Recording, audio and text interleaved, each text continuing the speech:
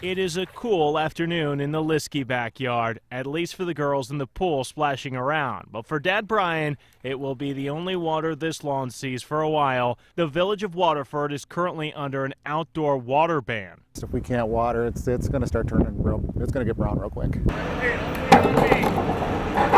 Just down the road, crews are piling up pipes. They go to a failed water pump that was pumping water from 500 feet below the ground.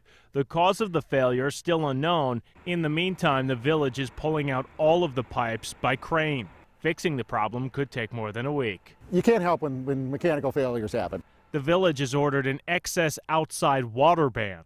The hose at the Liskeys must stay put, and his relatively green grass is now at the mercy of nature. So how about those rule breakers? Waterford officials say they have given out a few warnings, but they do expect compliance so those don't turn into tickets. But not everyone is upset. The neighbors to this side of us behind you actually get theirs professionally treated like 4 times a year, and I'm looking at theirs and it looks no different than mine. Trish Rogers says it's now an even playing field as everyone's lawn starts to look more brown with each passing day. As long as there's water in the pool, I'm pretty good. A sentiment shared by some kids who don't care how their lawn looks, while Dad promises the fight for some nice grass is not over. I guess if it happens again, we'll just have to work at it and get it back green again. In Waterford, Ben Handelman, Fox 6 News.